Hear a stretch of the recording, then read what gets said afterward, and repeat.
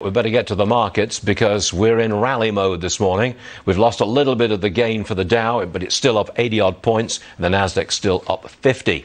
David Bahnsen is with us. All right, David, I read your stuff. You know I do. That's how I got Blackstone. I read your stuff, and you're saying, forget the Fed. Now, what's that all about? That's heresy in this market. Yeah, I think it's really important that I clarify. The Fed is so instrumental right now in the overall economy. We don't have the option to forget the Fed, and I'm stating that as a very unfortunate reality. The economy should be moving off of entrepreneurs. It should be moving off of human action. And the idea that right now the Fed is the centerpiece where we all have to wait on pins and needles for what one man or a group of people with PhDs sitting around a conference table do is not right. And so the economy is built in a dependency on heavy monetary interventions. I think it's very unhealthy. It's the way Japan has been for a long time.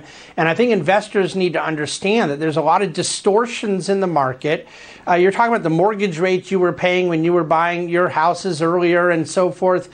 Look, they're dependent on this. The housing market cannot afford, forget 14, 15%. That was a rare period, but 5, 6, 7%. We can't ever go back there. The government can't afford the financing cost on its own debt. So what you've done is a whole lot of distortions throughout financial markets, and I think it's mispriced risk and reward. Investors have got to understand that. It comes to an end at some point, though, doesn't it? I mean, the Fed cannot, and central banks around the world, you can't just keep on printing forever, or can you?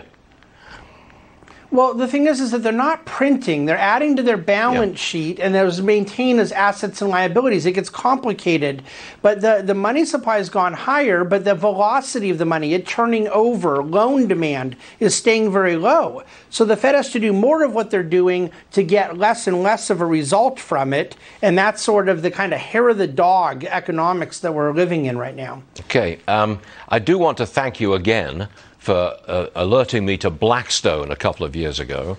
You told me, you suggested I buy it at 30 when it was yielding 6%. And as you can see on the screen, it's now $128 and yielding under 3%. I don't mind about the under 3% yield. I'm very interested in that capital gain. Did you see that capital gain coming, David?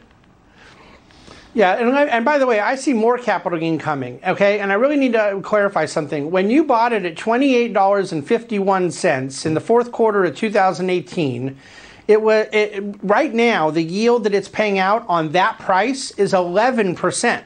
The only reason the yield is showing at 2.5 is because the stock price has gone up. Yeah. The yield, the dividend, the distribution is higher now than it was then. For me, when I bought it in 2011, I'm getting the dividend has grown 400% in the last 10 years. And this is what I want investors to understand about Blackstone, about Apollo. When they passed Dodd-Frank after the financial crisis, they took away a lot of investing activity from the Morgan Stanleys, the Goldman Sachses, the big investment banks. The private equity firms have filled that void. They have the talent. They have the deal guys. Private equity, credit, real estate, hedge funds.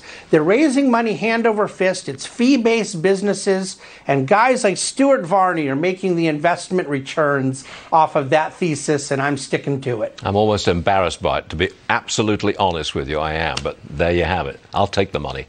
David, good stuff. Thanks for joining us. We'll see you again soon. Thank you.